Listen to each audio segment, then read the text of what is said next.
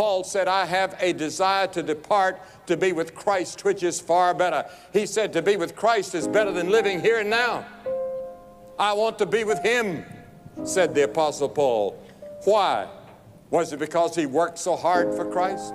Or because he'd suffered so much? No. He was ready because long ago he had met Christ on the Damascus Road and had an experience with the Lord Jesus Christ. And Christ came into his heart. And he had found a fulfillment and a peace and a joy. He found the purpose and the meaning of his life when he had that encounter with Christ. You can have that same experience with Christ tonight, right here before you leave here.